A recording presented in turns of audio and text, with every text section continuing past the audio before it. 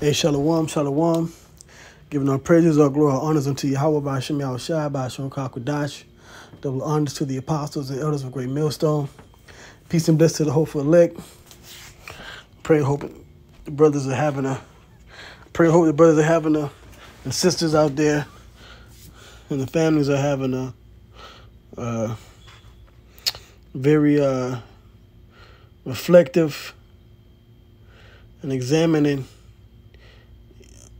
Yet your past start to the Day of Atonement this year for those that follow GMS 2023.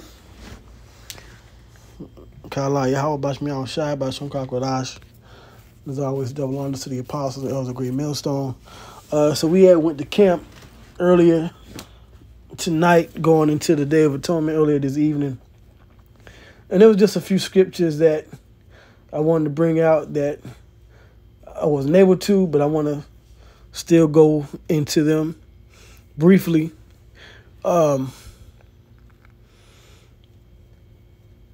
To continue to edify in the spirit, and build us up in this time. And we were just speaking on at the camp. We were speaking on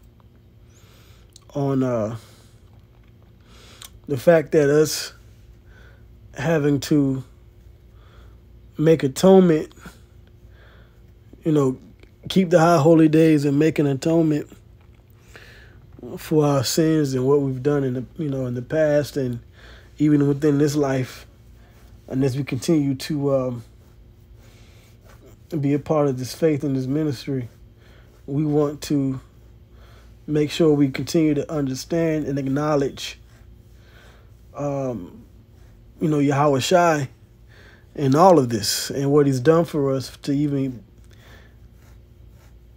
give us this opportunity to turn back to the Lord. Okay? So this is Romans, the 5th chapter. All right? Because Yahawashi has, as we were speaking on at the camp, he has brought reconciliation to the elect back with the Heavenly Father, Yahweh. Okay? So this is Romans, the 5th chapter, and verse 6. It says, "For when we were yet without strength, in due time Yahawashi died for the ungodly. For scarcely for a righteous man," which Christ, it says here, but we know that's Yahawashi, which in the Hebrew that's that word Christ is Hamashiach, which is the Messiah, the anointed one. Okay? And it says, "For scarcely for a righteous man will one die, yet peradventure for a good man some would even dare to die." All right, let me get that in the NLT real quick. Okay. So this is Romans chapter 5, verse 6 again in the NLT. It says, "When we were utterly helpless, Hamashiach came at just the right time and died for us sinners, which sin is the transgression of the laws of Moses." All right. Which the laws that Moses gave were only given to the Israelites. So only Israelites can sin. It's just like only the employees that work at Target can violate their policies. If you're not an employee of Target, how are you in violation of their policies when it comes down to the contract you made between employee and the employer? If you don't work for Target, then those policies at the workplace don't apply to you. So it's the same thing here. Okay? The laws, statutes, and commandments were given to the Israelites. So the Israelites, our people, were the ones in violation, which made us sinners. So that is why we had to have one of our brothers, which was Yahawashi of Nazareth, come. All right? He was revealed as the Messiah, especially, in his death on the cross. He was revealed to be the Messiah, the chosen elect man to bring us back to the Heavenly Father. And that's what it's saying here. He died for us sinners, which are Israelites, which are us so-called blacks, Hispanics, and Native Americans. It says, now, most people would not be willing to die for an upright person, though someone might perhaps be willing to die for a person who was especially good. Okay? See, people don't understand Yahawashi, who the world ignorantly calls Jesus. He put his neck on the line for his own people. Right? Like how today, going back to the civil rights movement, they say, well, our people marched and got dogs sicked on them and got water hosed and locked up, for you to have these rights here in America.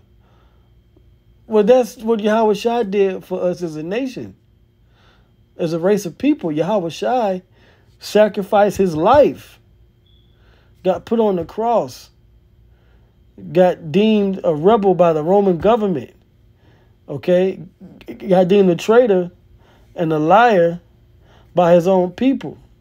The wicked scribes and Pharisees that ruled over the Israelites at the time over 2,000 years ago, he put himself on the line to die for us Israelites that have been rebellious against the Heavenly Father, Yahweh.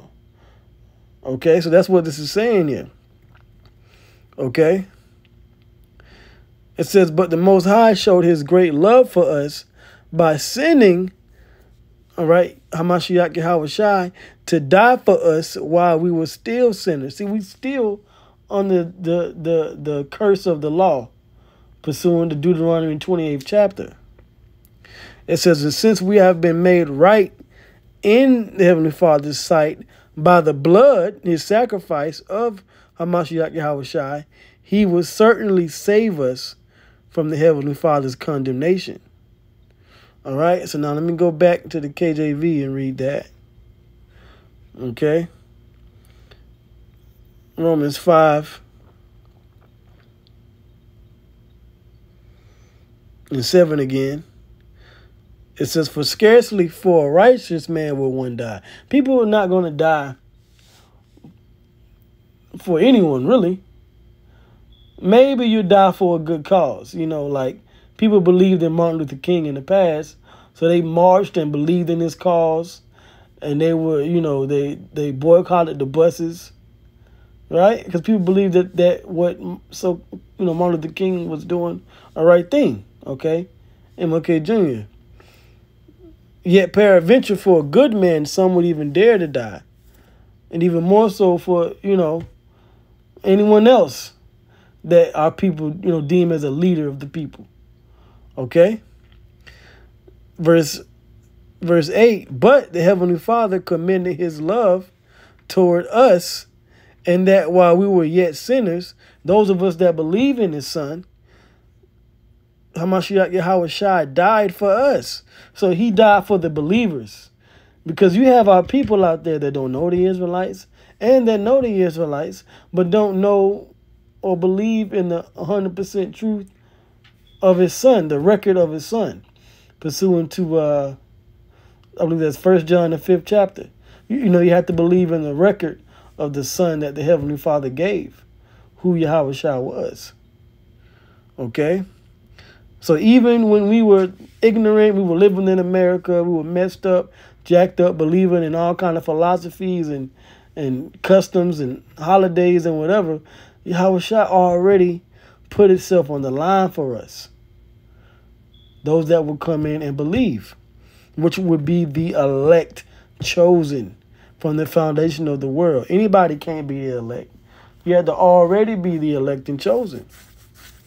We just hope that we are the elect, the hopeful elect. Okay? But the elect are chosen already. We just hope that us individually that push this gospel, all right, especially the men of Great Millstone, we believe and hope that we're of the elect and chosen.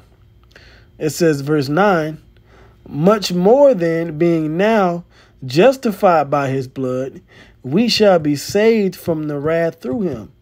And the wrath is going to come when the Heavenly Father sends the nuclear missiles via the armies of the earth, the governments of the earth, America, Russia, and all these countries, Iran and China and all these countries, actually going into what would be known as World War III. That's why that's been all over the news in recent years, which in the scriptures is known as the War of Armageddon or the Battle of Armageddon. But that's really the Lord bringing his wrath to judge the wicked in the earth, have them destroy themselves. But we don't want to take part in that wrath. Verse 10, it says, for if when we were enemies, because at one time we were rebellious against the commandments of the Heavenly Father, his laws. We were Israel. We were celebrating Christmas and Thanksgiving and all these different, customs of our oppressors. All right. Here in this country and around the world, not knowing or understanding what we were doing. But we were enemies, because when you read the Bible, we have our holidays. We have Passover.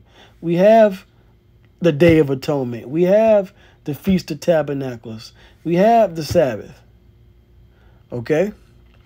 We have our customs that we follow and our rules of life to live by, our laws and commandments. Okay? Our statutes. It says much more. Verse 10, for if when we were enemies, now we're no longer enemies, because we now believe in Yahawashi, that, hey, you know what? If we repent and say, Lord, I'm sorry, we're able to get back in the good graces of the Lord. All right? The Most High. For if when we were enemies, we were reconciled to the Most High by the death of his Son. Which you can read Isaiah, the 53rd chapter, to get that understanding. Much more, being reconciled, we shall be saved by his life, because he was born via Joseph and Mary. They had physical intercourse. He was born.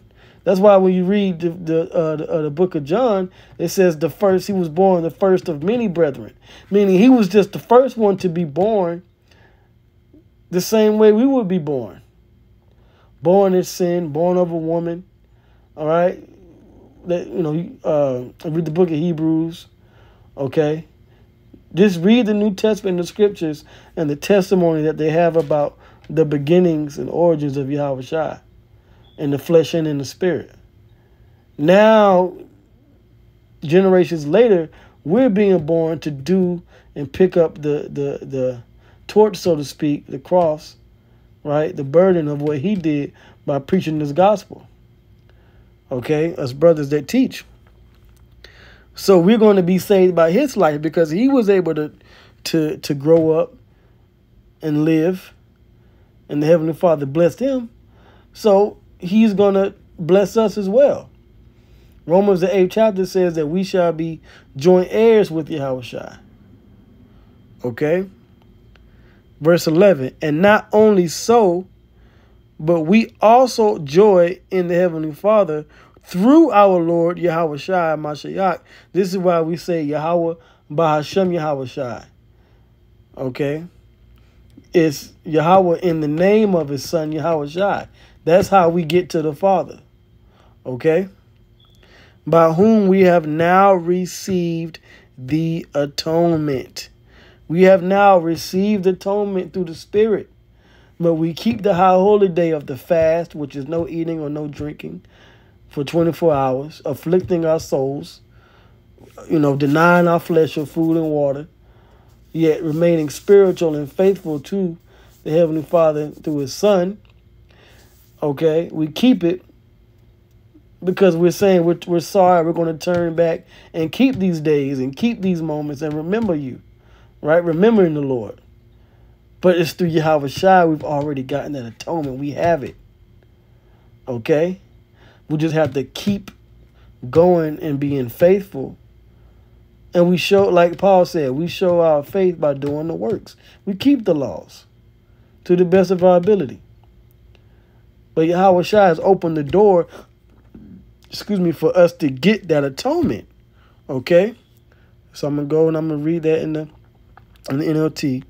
So it'll be a little bit more easier to digest through the Spirit, so you can understand. This is Romans chapter 5.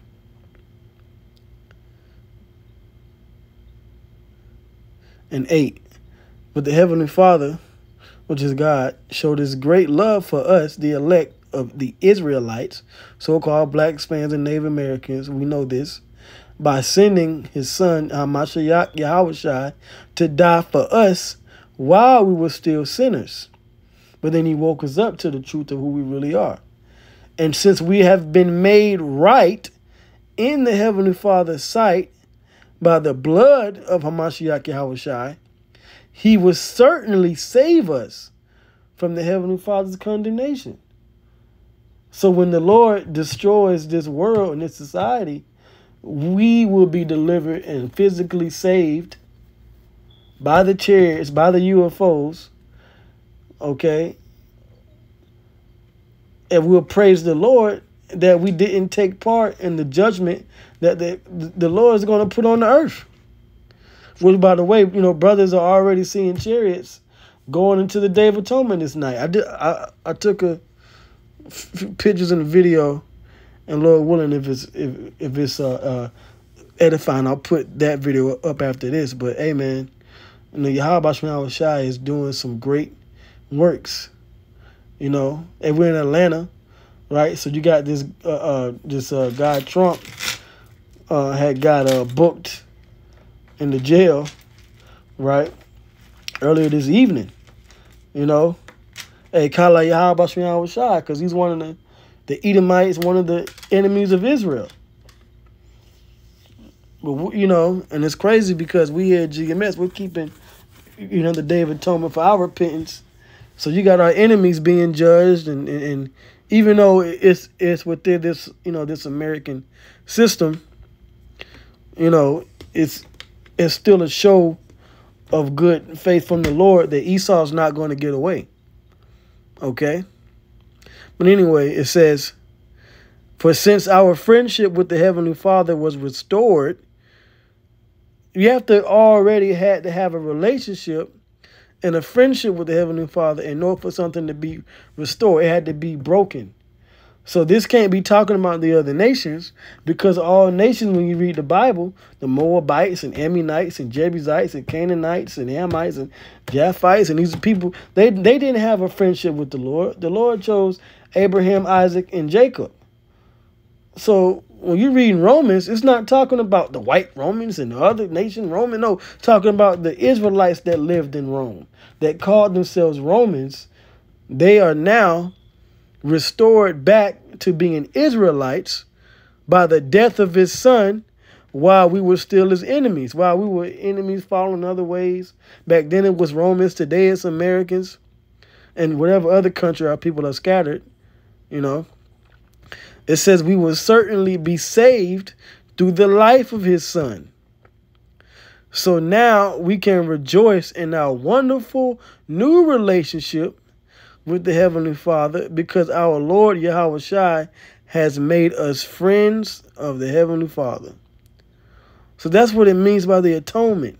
Yahawashi died to bring us back to the friendship and also to be sons, starting with the men of Israel, for us to come back to be his people again. Okay, so this atonement is very important. And this is what we have to understand as we go through this next few hours afflicting our souls, this next day afflicting our souls. They say, hey, Lord, the water for taking us back, the water to Yahawashi. The water to Yahawashi for sending the Holy Spirit so we can get the understanding. And we, of course, give double honors to the men that taught us this truth, that we were able to learn this. But hey, with that, hope this was edifying. Praises go to Yahweh, Bashmi Yahawashi, Ba'asham, Kakwadash, double honor to the apostles and elders of Great Millstone. Shalom.